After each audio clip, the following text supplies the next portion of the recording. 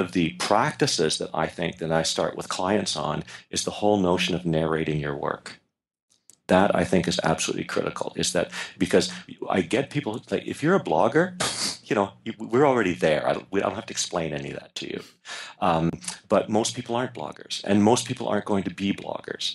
But there are other ways of narrating your work. And people, we work with clients like the first week or two, they'll go, yeah, this is really cool and everything like that. They do it, and then it just falls off the cliff and nothing happens.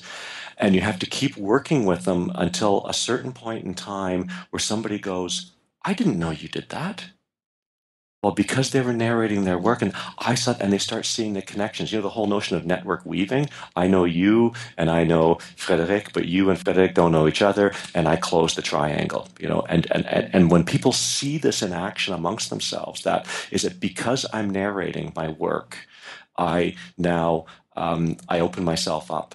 I become a better contributor to the network. I'm thinking like so. It's not just people start doing it themselves, but then they start thinking about, well, what's the kind of information I want to see? Well, then that's the kind of information I'm going to put out there because somebody might want it. So I'm going to write up my notes from attending a session. I'm going to write it up in a way that I would like to see them if somebody else was attending a session. The whole notion of narrating their work, and then transparency. So this all happening within it. The notion of making things shareable.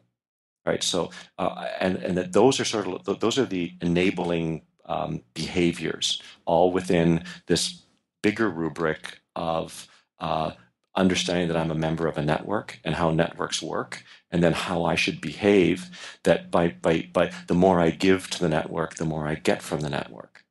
And Yeah. those and easy to say, every company is different, every context is different, and it takes and it all takes time. You can't change behavior overnight. I can't come in and give some kind of a great develop a strategic plan and say off you go. There is what they call walking the talk, that has to be done for a certain period of time until suddenly somebody gets that aha, inside the company, and then they start becoming an evangelist. And I got it. I feel this is really good. Yeah, look, I got this, I got that, and then they go and off they run with it. And that can take weeks or it can take months. But there's that period, there's that barrier, that hurdle of getting people over the traditional ways of working. It's like learning a second language. You can read all the books you want, but you actually have to practice speaking.